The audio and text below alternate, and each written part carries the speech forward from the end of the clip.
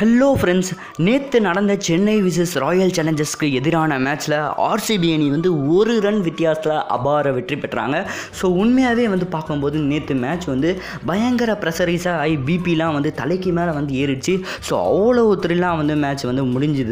ரொம்ப முக்கியம், நேற்று சென்னை சூப்பர் கிங்ஸ் அணி என்ன தான் தோத்தாலும் நம்ம MS தோனி அவர்கள் அவருடைய இன்னிங்ஸை ரொம்ப அட்டகாசமாக சென்னை அணிக்காக விளையாடி கொடுத்தாரு. 84 ரன் அடித்து விளாசிருக்காரு. அதுவும் இல்லாமல் கடைசி ஓவர் வரைக்கும் மேட்ச் கண்டிப்பாக ஆர்சிபி தான் ஜெயிக்கும் அப்படின்னு சொல்லி எதிர்பார்க்கும் போது ரொம்ப ஜஸ்ட் வரைக்கும் கொண்டு போனார் மகேந்திர சிங் தோனி அவர்கள். ஸோ ரொம்ப முக்கியம் பார்த்தீங்கன்னா ராயல் சேலஞ்சர்ஸ் பெங்களூர் அணி ஒரு ரன் வித்தியாசத்தில் ஜெயிச்சதும் இல்லாமல் கடைசியாக அவங்க சென்னை சூப்பர் கிங்ஸோட மோதி ஜெயிச்ச மேட்ச் 2014 தான். ஸோ அதுலேருந்து இப்போ வரைக்கும் பார்க்கும்போது தொடர்ந்து 7 மேட்சஸ் சென்னை தான் ஜெயிச்சிருக்கு. ஸோ அந்த ரெக்கார்டை அப்படியே உல்டா பண்ணி முறையாக ஜெயிச்சிருக்காங்க ராயல் சேலஞ்சர்ஸ் பெங்களூர் அணி.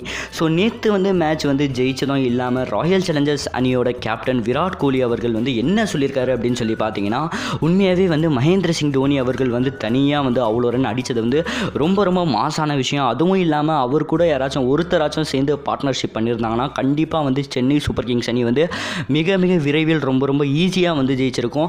அதுவும் இல்லாமல் தோனியோட பர்ஃபார்மன்ஸ் ரொம்ப அட்டகாசமாக இருந்தது. ரொம்ப முக்கியம், 111 மீட்டர் சிக்ஸ் வேறு லெவலில் அடிச்சிருந்தார். கண்டிப்பாக MS தோனி அவர்கள் போன மேட்ச் விளையாடலனா கூட இன்னைக்கு அவரோட பர்ஃபார்மன்ஸ் நாஸ்தி பண்ணியிருக்காரு மகேந்திர சிங் தோனி. அது மட்டும் இல்லாமல் MS தோனி இப்போ செம ஃபார்மில் இருக்கார். இதே ஃபார்மில் இருந்தார்னா கண்டிப்பாக வேர்ல்டு கப்பு இந்தியன் டீம் ஜெயிக்கிறது ரொம்ப சுலபமாக இருக்கும். கண்டிப்பாக MS தோனி கிட்டேருந்து தான் நான் பல இன்னிங்ஸை எப்படி விளையாடணும் அப்படின்னு சொல்லி கற்றுக்கிட்டு இருக்கேன். ஸோ உண்மையாகவே இன்னும் பல விஷயம் நான் அவர்கிட்ட கற்றுக்கணும் அப்படின்னு சொல்லிட்டு நம்ம விராட் கோலி அவர்கள் ரொம்ப இயல்பாக பேசியிருக்காரு.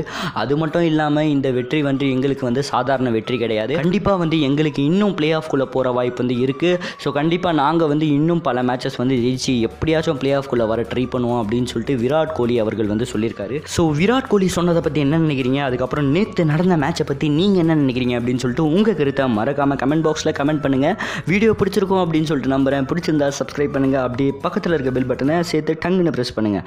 ஸோ நன்றி, ஜெய் ஹிந்த்.